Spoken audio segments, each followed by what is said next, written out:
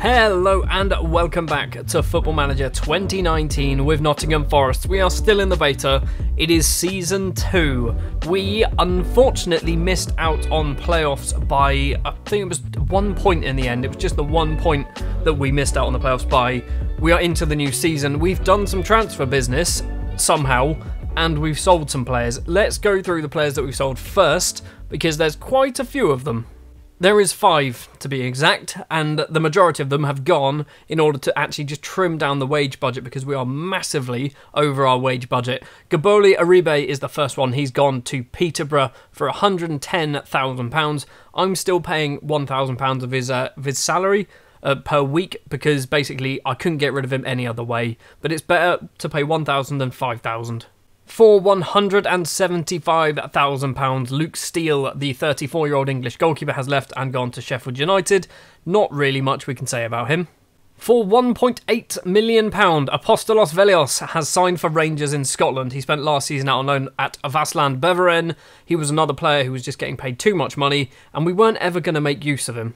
For £3.5 million, we have sold last season's top scorer, Hilal Sudani. He's gone to Sheffield United as well. Like I said, I think it was £3.5 million we got for him. Was it 3.5? It was 3.5. Yeah, I was planning on basically not playing him anyway, so to get some money from him is actually quite useful. And the final player to leave is João Carvalho, who has signed for West Bromwich Albion for about £15 million in total. I basically didn't realise that we'd already bought him last season and spent more money than what we've actually got for him. So he's left for 12.25 actually. We bought him for £13.5 million. He does have a 50% sell-on, so any money that comes in, 50% of it will come straight to us, of which I think some more will probably go off back to Benfica as well. But he has left. He's helped our finances a hell of a lot. Problem is, we are still well over our wage budget. We can't really get any lower than that because nobody wants to sign any more of our players. I'm trying to get rid of Graben. I'm trying to get rid of Bridcut as well. There's a few other players who are earning sort of 15 grand a year that I'm trying to get rid of, and nobody actually wants them. 3 players have joined the club, or should I say 4 players have joined the club. Only 3 of them, though, we can actually make use of, and we'll come to the 4th one in a moment. Jared Thompson is the first up. He is a Northern Irish goalkeeper. He was bought by our head of youth development. I thought he looked alright, so I went, you know what, yeah, let's do that. Now, I'm going to claim that I know who these people are, but I have no idea. They were already agreed when the transfers were already sorted out before I even joined the club, as far as I know, because I certainly did not make any offers for these 2 players. So second up, is Ruka, a Portuguese left-back/left winger. He has signed from Mafra on a free transfer. He has a work permit, which is something that I wasn't expecting.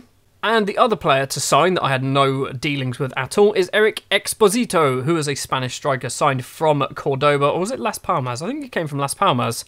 Yeah, he was on loan at Cordoba. He's joined from Las Palmas. He actually looked quite good. He's worth £2.2 million. He'll probably play some games for us.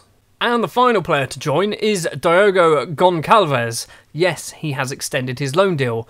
Unfortunately, we are paying monthly for him, and he doesn't have a work permit. And I can't cancel the deal, which I don't know whether this is a bug or what, but yeah, I can't terminate the deal. He has no work permit. Despite the fact it never told me he'd need a work permit.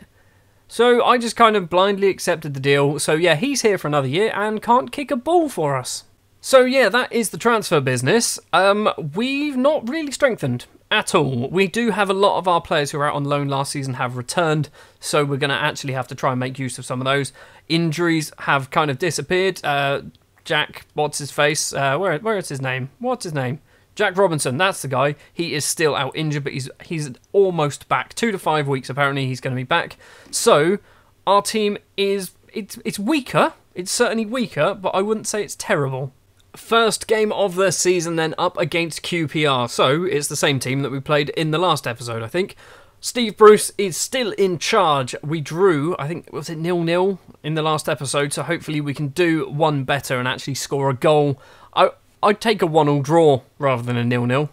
The starting lineup that we are going to go for then for the QPR game, we're sticking with the 4-1-4-1 formation.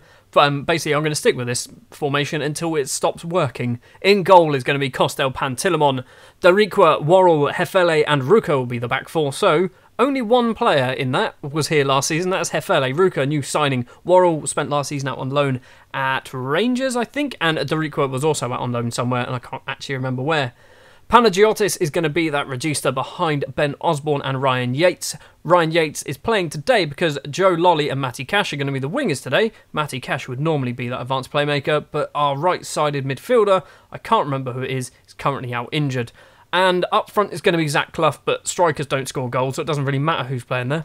Oh yeah, that's why Matty Cash is playing as a winger, because Goncalves would normally be there. And he's not allowed to play there. Great. QPR playing the 4-1-4-1 again, which I'm pretty sure they played last time. So, this is probably an identical match to what we saw in the last episode. Hopefully, we can, like I said, actually get a win. It does reset the camera angle. Every time you close the game, the camera angle resets. Fact. I've worked that one out. We've got a corner early on. Joe Lolly takes it. It's gone to the penalty spot and cleared. Panagiotis is hopefully going to get there first, and he does, but he cannot pass it forward to find Joe Lolly. Silla to Freeman, running down the left-hand side. Plenty of space to run into. Crosses in. Hefele can clear. Eze goes for goal. Takes the deflection. Furlong crosses in, and Idrissa Silla has made it 1-0 to QPR after just 6 minutes on the clock, and that all came from our corner. It's not started well, has it? Corner for QPR. Freeman takes it towards the back post. Worrell heads clear. Eze gets it. Runs. Finds Freeman again in the middle. Tries to find Shibola. Luongo. Shibola again all the way back though to the defender. Luongo. Silla's there. And how has Silla done that? Silla was on the floor. He was laying down and somehow sprung to his feet and managed to get the ball. Unless that was one of my defenders who was laying down. So what happens here? Yeah, Silla was on the floor. He was on the floor. How did he do that? I'm going to demand more, but so far this season, this formation isn't working. What a shocking throw on. He does win the ball back, though. Panagiotis, Ruka, on the left-hand side, number 90, crosses in. It's not a great cross, but Yates is there, and Ryan Yates has made it 2-1. I say it's not a great cross. Probably the best cross that we've seen so far. So at the moment, it's just Silla. Silla is just playing a lot better for them. Everyone else is playing average. We're playing average as well, apart from Yates. Darikwa's was not going to get there first. Luongo for QPR deep inside his own half. Terrible pass, and Zach Clough, one-on-one with the keeper, still cannot score goals. Final 5 minutes of the first half, and this mess. 6.4, 6.3, 6.4. Strikers can't do the business. They just could not do it, and I don't understand why.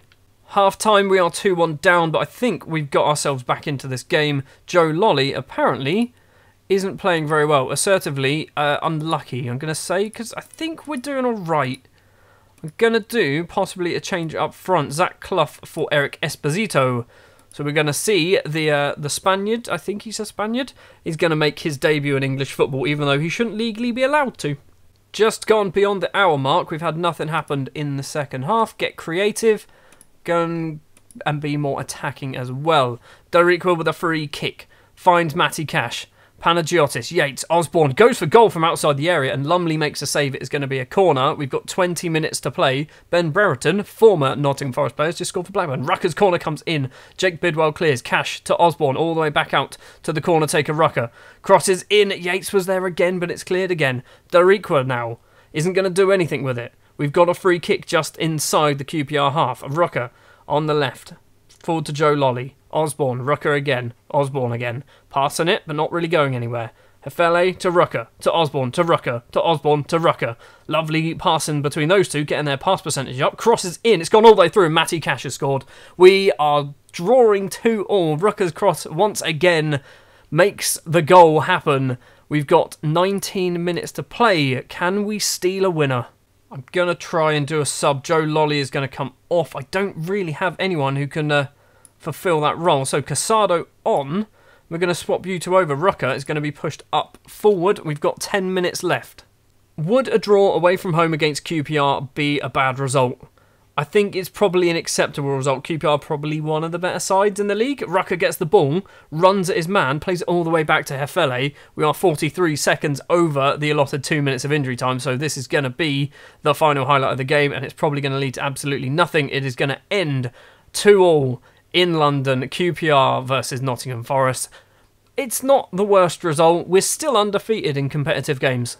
One match in then, we are 10th, QPR 11th, Sheffield Wednesday 12th, Swansea in 13th. Just the 2 matches drawn so far. Brentford, Newcastle yet to play, so we might be as low as 11th, or maybe 12th. I don't know how it would work if they draw.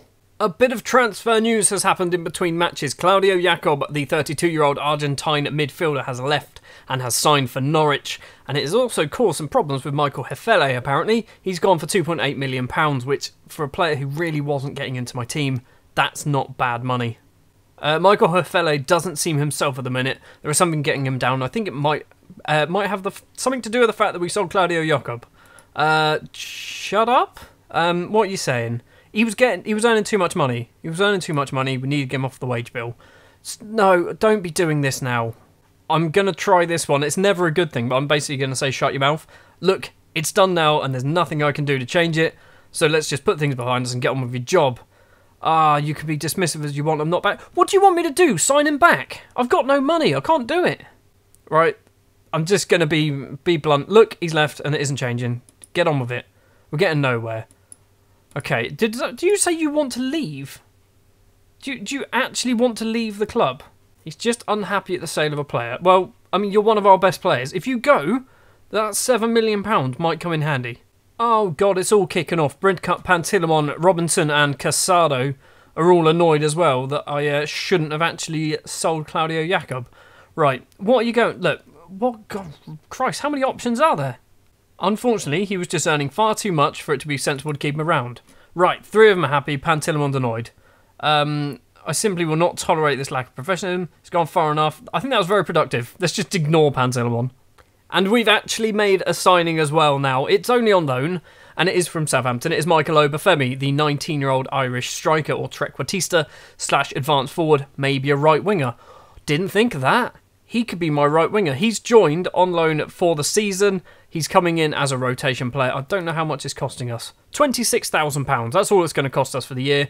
Seems like it's a reasonable deal. I'm hopefully going to get another player in on loan from Southampton as well, but he's most definitely going to be a backup one. It is transfer deadline day, and I've got players that I need to shift. Lewis Graben is one of them. Liam Bridcut is another. Ben Watson is another. These 3 players for sure need to leave the club. Matty Cash has just had an offer from Huddersfield that I rejected come in. Zach Clough, people want him on loan. He's not going anywhere. He's probably going to be playing a lot of football. Tyler Walker, people want him as well. Saying that, we got these 4. They need to just get out of the club. Just leave. Perfect. Rangers have made an offer for Lewis Graben for £1.5 million. He is off out the door. Nobody else. Liam Bridcut, Shrewsbury want him. Michael Dawson, Ben Watson. Nobody wants any of them. Ben Watson, go talk to people. Go leave. Go find some other teams that actually might want to sign you. We have made our second loan signing from Southampton. It is Jake Vokins, the 19-year-old left-back. Is it Vokins or Vokins? I'm not quite sure. He's come in as a rotation player. Similar to the Michael Obafemi deal, £20,000 for the entire year. If he doesn't play, he doesn't play. The concern is that the transfer window is shut. And I'm hoping it is only shut because it's only shut in England. I'm hoping the Graben deal to Rangers can still go ahead. So far, I mean, this is interesting. So if you go on salary, we should be finishing 9th. I want to be finishing higher than 9th, maybe 8th, if you're, as we're on par. I want to be aiming for like 4th. 4th is kind of my target. Have they actually done the predictions? Can we see? What am I doing? Click there. So the season preview puts us down in 14th. I'm expecting to be a lot higher up than that. Let's see how that goes, shall we? Match day 2 then up against Barnsley, who are Barnsley local? I think they must be reasonably local. So Barnsley down in 19th place. They lost their opening game of the season. Can we see what it was? Or did it just say they lost? They lost 2-0 to Sheffield United by the looks of it. The starting lineup then that we're going to go for against Barnsley. Pantilimon will be the goalkeeper. Darikwa, Figueiredo, Worrell and Rucker will be the back 3. I've dropped Hefele because he's upset with me. So, you know what, I thought, screw you, I'm going to make you even more angry with me. Midfield trio of Panagiotis, Yates and Osborne once again. Matty Cash and Joe Lolly are the 2 wingers. Zach Clough will be the striker. Michael Obafemi and Jake Vokins are on the bench. I suspect they will be coming on at some point. More specifically, Obafemi. If Clough's playing badly, Obafemi's coming on. If one of the wings is playing badly, Obafemi is coming on. Now, this is a game that is ideal for picking up 3 points. Barnsley, arguably not one of the best sides in the league. Definitely a team that we should be looking to defeat. So hopefully we can cruise on by Barnsley. I'm going with a 2-0 victory. 15 minutes in, nothing has happened so far. We've had 2 or 3 shots now, but no highlights, and time is disappearing very quickly. Rucker with a throw. Panagiotis. Lloyd Isgrove has managed to head it further clear, though. Rucker. Ben Osborne. Panagiotis. Rucker's got acres of space on the left-hand side if he can cross it in. He does cross it in. The keeper fists it clear. Yates back to Panagiotis. Yates again. Finds Matty Cash, spins, finds Joe Lolly, has an effort, it comes to Matty Cash, and Matty Cash on the half volley has made it 1-0, his second goal of the season. The wingers is where goals are coming from in this game, and I don't really understand it, but I'm happy that it's happening. 10 minutes to go until half-time. Yates has had a go from outside the area. Was that the whole highlight? The keeper easily claims it. Davies, long kick upfield towards the striker. Figueiredo heads forward though. Ground, long ball forward. Corley Woodrow's in on goal, and Corley Woodrow cannot miss from there. Jonathan Grounds' assist, Route 1 football from Barnsley, has put them back into this game. It's not really what I wanted to happen. I mean, we've had 10 shots. And they've had like 2, and they're on par with us. Boyd crosses in, Woodrow's there, Worrell heads clear. Mowat, edge of the area, Boyd gets it back. What the hell? Did he just do a Paneka? And then Lloyd Isgrove scored. Is it called a Paneka? I don't know. It looked like Boyd did that. And Lloyd Isgrove has put Barnsley 2-1 in front. What's this? He didn't do it that time. I swear the first... No, here we go. Watch it. Watch it. Watch it. Yes, he did. You cheeky son of a bitch. Lloyd Isgrove, great finish from the former Saints man. Shouldn't be losing, though, to Barnsley. Half-time, then, we are getting FM'd. 2 shots, 2 on target, 2 goals for Barnsley. 15, 5 on target for us, just the 1 goal from Matty Cash. I need to shout at people. I need to be aggressive. Show me something else. Because you need to start scoring goals and maybe, just maybe, stop conceding them as well. 51 minutes. Yates on the ball. Back to Panagiotis, Osborne, Panagiotis. These 3 passing it round in the middle. Dariqua on the right-hand side. If he can get past his man and cross it in, he jumps over George Boyd's tackle and plays it backwards. Yates spins, smashes it into the back of there. The keeper should have saved it, really, but Ryan Yates gets his second goal of the season. It is 2-2. We should be winning this game. We need to win this game. I think if we don't pick up 3 points, this is a bit of a failure. On our mark, Zach Clough is coming off. Michael Obafemi is going to be coming on. Actually... what we're going to do is we're going to do that. Neither of you can play on that wing. No, but we're going to put it back to what it was. That makes the most sense. I want to bring on Vokins as well. Let's bring on Vokins. Let's bring both the young Saints players on. Hopefully Vokins can do a better job than Rucker's done, because he's not really done a huge amount. Final 15 minutes. We've got a corner. Osborne's going to take it. Deep to Panagiotis. Controls it. Obafemi. Yates has a go. And Ryan Yates has made it 3-2. His 3rd goal of the season. Obafemi with the assist. Lovely cartwheel for a celebration. We've got 15 minutes. I don't want to just hold on to this lead. I want to extend it. I want to win 4-2. Final 5 minutes. Davies with a goal kick. Over the halfway line, Figueiredo heads forward, Jackson heads back towards us, so Mowat on the halfway line, McGeehan, Jackson, ball forward, Corley Woodrow, one-on-one with the keeper, Pantilimon saves it, and the rebound goes off of Worrell. It's going to be a corner. There is 4 minutes left to play. Mowat takes the corner to the front post, Yates clears it easily. They have a free kick. Mowat towards the penalty spot, Figueiredo clears, Mowat's going to get the ball back. And passes it to Michael Obafemi. Go on, Michael. You're the only one up there. You just have to do this. What is that? Is he gone for goal? He's gone for goal. That was an embarrassment. And he's picked up a knock. He's literally just picked up a knock as well. Lolly with a corner towards the penalty spot. Cleared by Jackson. We've got 40 seconds to play. Lolly gets the ball back. Panagiotis. Figueiredo. Number 55. Panagiotis is going to get there first. Osborne. Osborne all the way back to the halfway line to Dariqua. Panagiotis. Yates. To Osborne. Osborne tries to find the fullback but can't do it. Figueiredo cuts it out. Vokins. Panagiotis. We're passing it around but we're not going anywhere. Tame passes into no one and Lolly claims the ball and it is full time. Ryan Yates has saved our bacon there. 73% possession. We need to learn to score goals. If we can convert that and that into that, we'll be fine. 2 games in then. Everyone has played 2 games. We're up into 8th place. Obviously undefeated, but there's a lot of teams also undefeated. We're doing okay. I'm happy with this start. Obafemi is out for 3 to 5 days. That's fine. He's going to come off the bench. That's going to be his main use, I think, for us this season. Ryan Yates, however, who is a box-to-box midfielder by trade, hasn't really played a lot of football for us. Only 9 games for Forest, and only 7 last season. I think I probably picked him for most of them. He, so far, has played twice and scored 3 goals. Ryan Yates is a little bit of a star in the making, I think.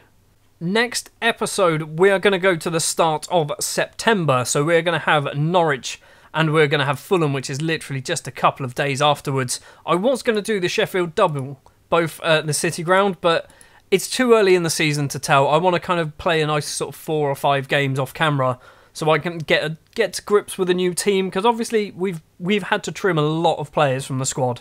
So I need to work out who's best playing where. And I think Swansea's a big game. Sheffield United, Sheffield Wednesday, Scunthorpe. I reckon we could probably get 3 wins out of those. I really think we could. That is going to do it then for this episode. Hopefully, by next episode, Lewis Grabban has left the club and signed for Rangers. Is the deal still going on? It is still going on. So Lewis Grabban might be off. He's on a contract offer at the moment. Can we find out? When does your... what am I doing? When does your transfer window shut? When does it close? Transfer window. It shuts on the 2nd of September. So you've still got quite a while to go in your transfer window. So hopefully the Grabban deal to Rangers will take place. Thank you very much for watching this episode of Football Manager 2019 with Nottingham Forest. If you did enjoy, if you wouldn't mind leaving a like, if you want to see more, hit the subscribe button. And I will see you next time for Norwich and whoever else I said it was going to be. Fulham. I'll see you next time.